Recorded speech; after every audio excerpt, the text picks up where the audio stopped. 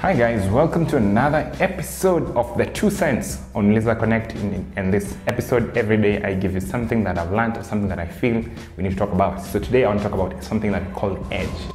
Edge. Do you know what edge is? Whenever you're going to pitch to an investor, probably going to meet someone who's in business, they'll ask you, what's your edge?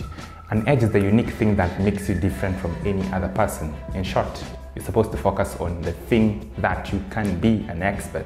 The problem with most of us is we become an edge of everyone else. In terms of everything you do it because you want to make someone else happy. But why can't you just focus on making yourself happy so that you don't do everything for everyone else, but you do it for yourself? So it's very important for you to focus on you and not others. So what is your edge? Do you know why you're here? Do you know why you do what you do? Do you know the reason why you are here on this earth?